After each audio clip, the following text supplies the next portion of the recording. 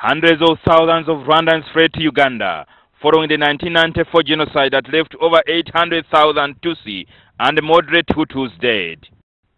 Rwanda has generally been peaceful for nearly 20 years now, and many of the people who fled to Uganda as refugees during the genocide have since returned home.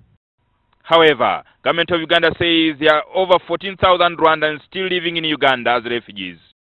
The Minister for Relief, Disaster Preparedness and Refugees, Onek, says government is considering cancelling their refugee status and instead issue them with temporary permits.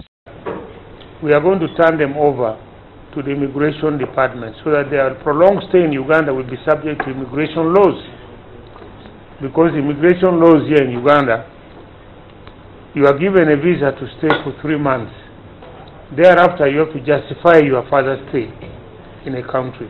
The minister spoke during a meeting with members of the East African Legislative Assembly on the Committee of Regional Affairs and Conflict Resolution.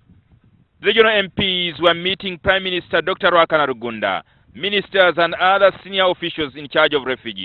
In Kampala, I saw refugees coming from Rwanda and Congo, around 59. But we also know that people who come as refugees end up having our IDs, national IDs as Ugandans. And I'm not surprised. So, how long do people continue to be refugees when they can easily be Ugandans? Onek said attempts to encourage Rwandans to return home has not been easy, as many are not willing to do so.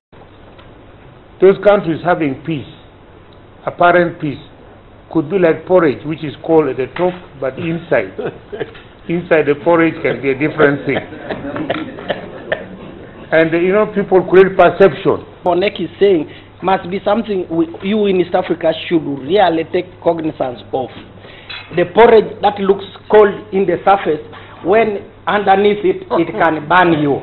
The Yala members are in Uganda on the fact-finding mission on the status of refugees in Uganda from the neighboring states. These Rwandese refugees are not those who came during the genocide. Most of them came when the present RPF government is in power. So they are not conflicting, they are not running away from genocide, they are running away from the system which is in Kigali now. That's what I wanted you to know. We built him up, gave him education, he has become a powerful president. When he went back to Rwanda, what is he? He's now running a country. Better. Yeah, better, even correcting on our mistakes. Because he's been here, he's seen our mistakes, he's correcting, he's done much better there. It should also reveal that the ministry's proposal to allow Rwandans who fled to Uganda in 1950s acquire Ugandan citizenship is facing stiff resistance from some quarters. The argument is, why don't we now call those ones Ugandans? Because their sons and daughters are older than you, honorable member. But despite that, we still have refugees. So I just wanted to know the efforts together with the Republic of Rwanda to encourage these Rwandans to go back and build their country.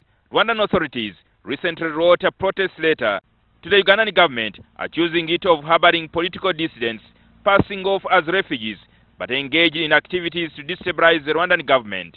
If Uganda cancels the refugee status of the said Rwandans, seen as enemies of the neighboring state, Uganda could repatriate them to Rwanda, since the two countries have an extradition treaty. Jingo Francis, NTV.